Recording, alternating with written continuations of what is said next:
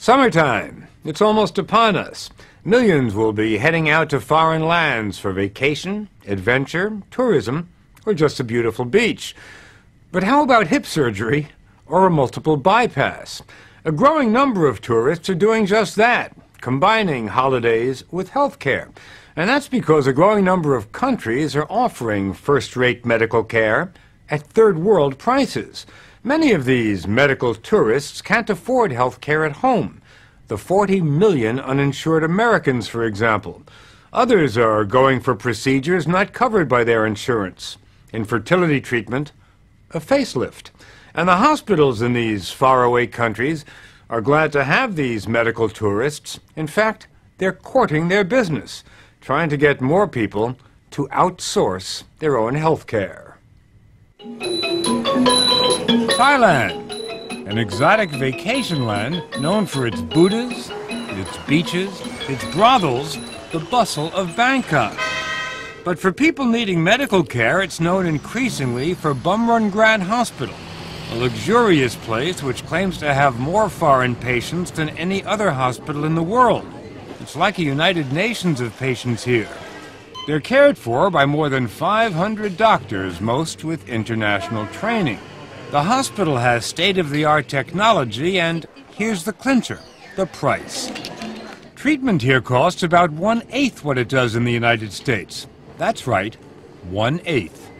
Kurt Schroeder is the CEO of Bumrungrad. This place where we're sitting right now is the #1 international hospital in the world. It's sort of ground zero. I haven't heard anybody yet who's told us that they take more than 350,000 international patients a year. One of them is Byron Bonnywell, who lives 12,000 miles away in Shreveport, Louisiana, where he owns and runs a campground for RVs. A year and a half ago, he had a heart attack, and his doctor told him he really needed bypass surgery. They told you were going to die. Yeah, they did tell me I was going to die. You did not have insurance. Did not have insurance, no. Right.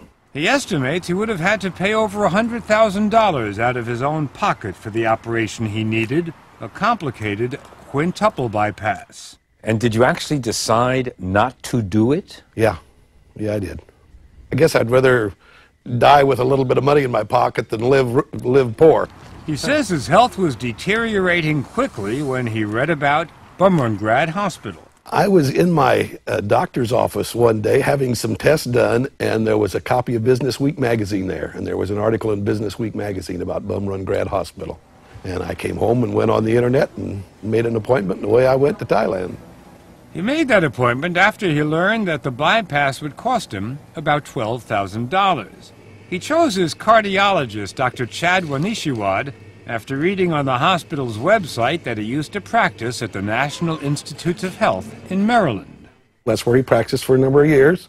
Right. Every doctor that I saw there has practiced in the United States. You never called him? No, never talked to him. But 3 days after walking into the hospital, he was on the operating table. 2 weeks later, he was home. How you feeling? Wonderful. I wish I had found them sooner, because I went through a year. I was in bad shape. I couldn't walk across the room. How was the nursing? How was the treatment? I found it so strange in Thailand because they were all registered nurses. Being in the hospital in the United States, you see all kinds of orderlies, all kinds of aides, maybe one RN on duty on the whole floor of the hospital. In Thailand, I bet I had 8 RNs just on my section of the floor alone. First-class care. That's what the hospital prides itself on. It's first-class medical care, which it can offer so cheaply because everything is cheaper here, particularly labor and malpractice insurance. You can get just about any kind of treatment, from chemotherapy to plastic surgery. Kim Atwater from Bend, Oregon, was on vacation in Thailand when she decided to combine sightseeing with a bit of an eye lift. Were you at all nervous about having an operation done in Thailand? Yes, I was somewhat hesitant of having any type of an operation in a foreign country, and it turned out to be just beyond my expectations. But not beyond her budget, $1,500, and that included a private room. How would you describe the difference between this place and an American hospital? It's much nicer than any that I've ever stayed in the United States. The rooms look more like hotel rooms than hospital rooms, and that's no accident. The idea was to make the whole hospital look like a hotel, and a 5-star hotel at that. Take a look at the lobby. Boutiques and restaurants to suit every taste and nationality.